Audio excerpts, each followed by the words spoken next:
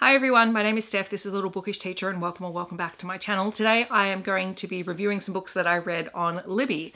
So for those of you who don't know, Libby is an online book borrowing service. I have 2 library cards to 2 library systems here in Victoria, and through those 2 library cards I can access Libby and borrow and download books. And throughout this year I have been exploring that service and downloading not only ebooks but also audiobooks, particularly kids ebooks and audiobooks, because I get a slightly wider range and slightly different titles than what I might see in stores or even in my school library. So it's been a really great experience. And what I've decided to do recently is actually just spend some time exploring some of these titles and then putting them into this review video for you. So these are mostly picture books. There are some junior fiction early chapter book titles. There's some of the I Can Read series as well, which I really love. But yeah, I thought I would talk about them with you, and I'm going to insert a clip of me actually just scrolling through the things that I have downloaded on Libby at the moment. There's quite a few things, and I will admit that I actually didn't read everything that is on this particular little video list, but I will talk to you about the ones that I did. There are also a few holds that came in between when I filmed sort of the little clip of looking at the books that I actually had out and the time that I actually read them. The first book that I'm going to talk about is Gurril, which is Stormbird by Trevor, Fourmile and Jingalu.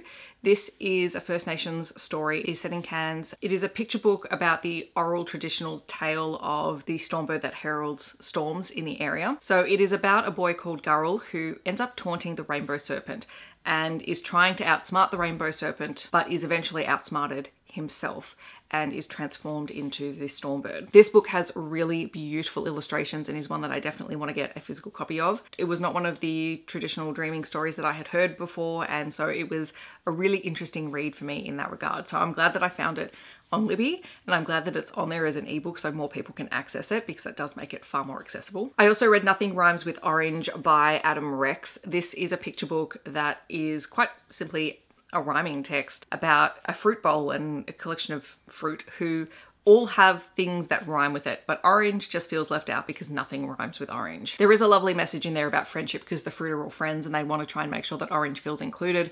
But overall, it is a great text for rhyming. It is a little bit silly and fun, but it is, you know, full of rhyming words, so it's great for that wordplay and language play. And I really loved the collage illustrations in here. It made it really fun and enjoyable just to look at the pages in the book. So I had a great time with this one. Then I read Shy Willow by Kat Min. Now this is a picture book about a rabbit named Willow who lives in an abandoned mailbox.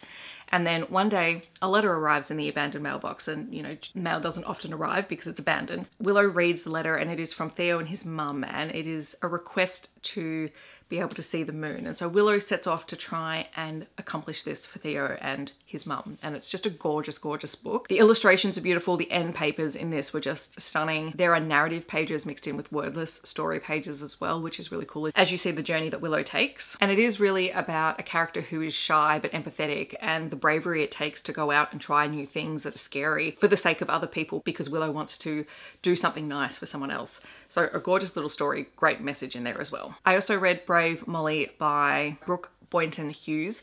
This is a wordless picture book. It is a story that is told through panels, so it's almost like a wordless graphic novel, but it is a picture book. And this is about a young girl who is obviously dealing with anxiety, and how her anxiety breeds monsters of her own making, and how it stops her from doing things that she might try. It touches on social anxiety, making friends, and how hard that can be, and also about facing your fears and being able to recognize that you do have the power to make a difference for yourself.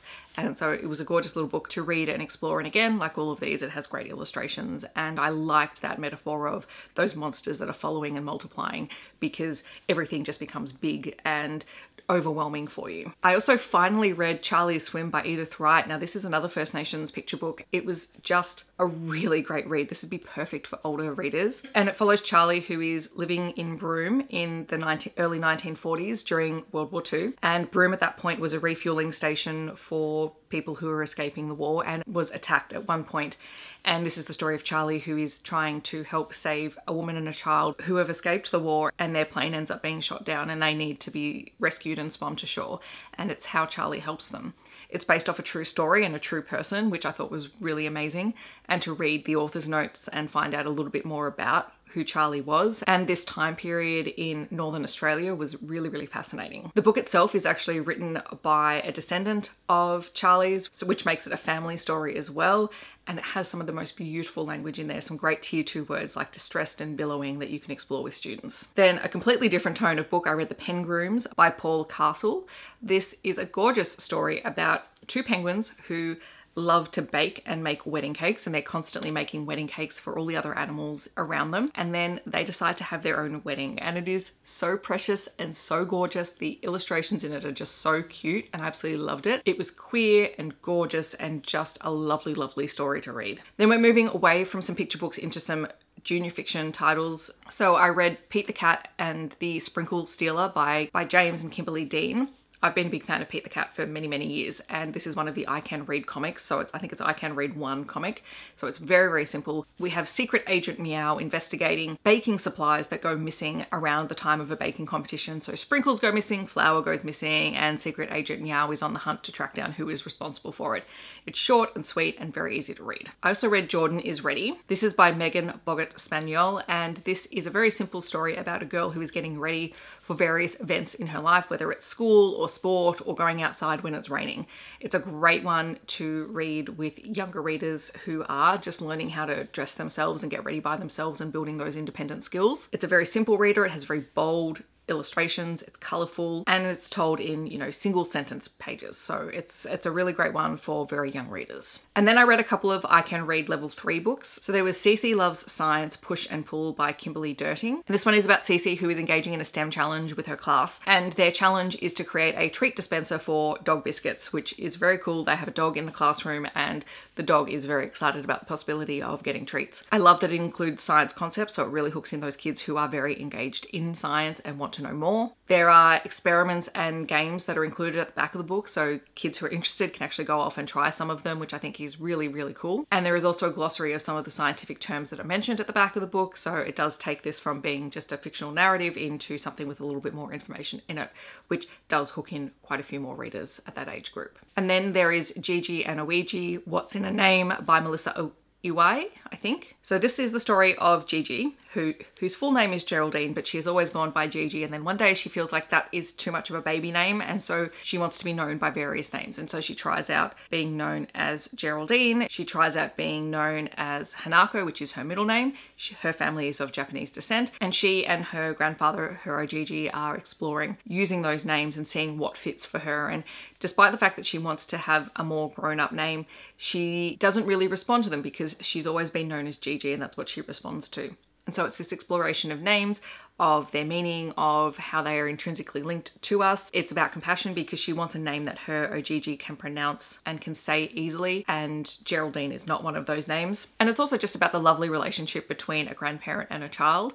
It's a really, really sweet story. This one also has a Japanese word glossary at the back of the book as well. I need to find more Japanese English picture books because I think this was a really fun thing to explore. And then the last book is Queen Narelle by Sally Murphy. And this one is actually more of a junior fiction novel. It is a verse novel and it is told from two perspectives. We have the cat, Queen Narelle, and her owner, Maddie. The perspective of Queen Narelle plays into that superiorness of cats and is really fun because Queen Narelle surveys her family and is observant of everything that's happening in her family. And what she notices is that Maddie is unhappy, and that is because from Maddie's perspective, we know she's having friendship issues at school. There is a student who's being quite mean to her and separating her from her friends, and so Maddie feels quite isolated. And so we alternate perspectives between Queen Narelle and Maddie as Maddie is experiencing that isolation and Queen Narelle is trying to be there for her in her cat way.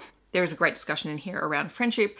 There is a great relationship between Maddie and her parents, and the way that they try and resolve this issue is actually quite healthy, and I wish quite a few parents would read this book because the parental response to the bullying situation is spot on. It's about standing up for yourself, and it's also about the companionship and the relationship between humans and their pets, or pets and their humans, as Queen Narelle would suggest. So it is just a gorgeous little book. I didn't realize it was a verse novel when I read it. Thought, oh, I know the name Sally Murphy. I want to read this book, and I was so glad that I did. All right, so those are some recent reads from Libby. In the comments, I'd love to know if you've read any of these books or if you're planning on picking any of them up or if you have any other suggestions that are similar to the stories that I have talked about, feel free to let me know down below. Everything will be linked in the description, and if you'd like to let me know that you're here but you don't want to leave a comment, feel free to leave a book stack emoji. Otherwise, I hope that wherever you're in the world, you're staying safe and healthy, and I will see you in my next video. Thanks so much for watching.